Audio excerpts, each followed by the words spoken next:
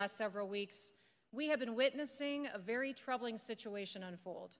In real time, we are watching an organized, coordinated campaign to remove and eliminate all references to our nation's founding and many other points in our history.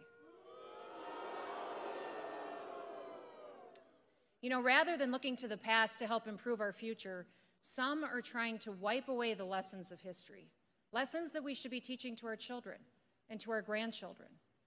This approach focuses exclusively on our forefathers' flaws, but it fails to capitalize on the opportunity to learn from their virtues.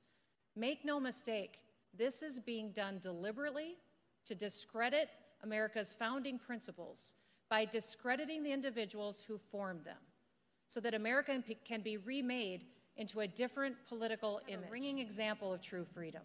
We can speak and write, worship, work, defend ourselves, and even protest as we see fit because of these men and their ideals. To attempt to cancel the founding generation is an attempt to cancel our own freedoms.